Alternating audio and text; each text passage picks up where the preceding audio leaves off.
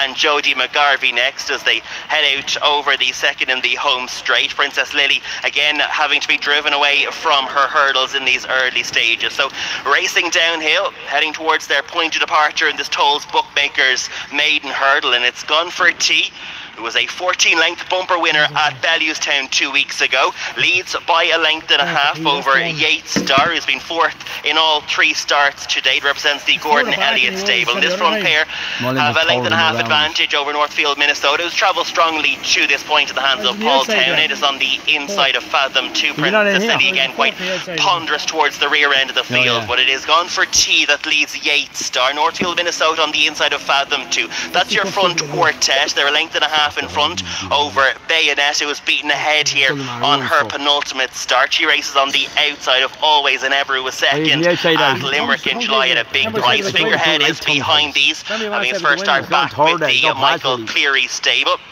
Sally's Cave is next with Zagreb as they go out over the flight of hurdles, which is 3 from the finish. Princess Lily, the one tailing off again out towards her left, but it's this Gone for Tea with the advantage. Still has Yates Star as his nearest pursuer in that second spot. Fathom 2 has relegated Northfield, Minnesota into the 4th position as they race inside the final half mile. Bayonet on the outside of this one from Figurehead.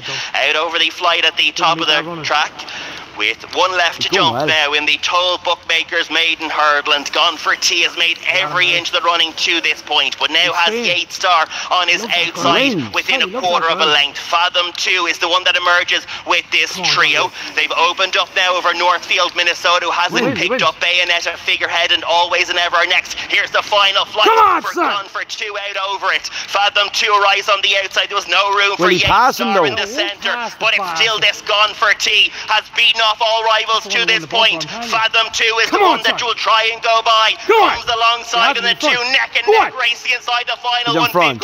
Yates Star is held in 3rd, but it's Fathom 2 is getting the better of the argument for Keith Donahue and placed in all 3 previous visits here. Fathom 2, of course, regular, takes our opener for the Gavin Cromwell stable. Second goes to Gone for Tea. Yates Star was in 3rd. The thing was there, the form was there on the track. Yeah, I think that might be winner 23 for KM Donahue, Keith Donahue this season, and I thought that was a lovely ride in that he didn't really go after his mount until he felt, you know, we were hitting the hill here. Very, very genuine horse on the inside. As I mentioned, Gone for Tea had to give weight to her rivals by virtue of that penalty, and boy did she go down fighting for Rachel Blackmore. Got some great leaps out for her, but yeah, I spoke to Gavin Cromwell beforehand. He felt this horse was his best chance of the day, and to be fair, he wasn't winning out of turn. The tongue tie seemed to have done the trick. 7-2, and Keith, who he says here, remember, it's not that long ago, Keith was really struggling with his career weight-wise, and he's done absolute wonders to get to the position that he is in today.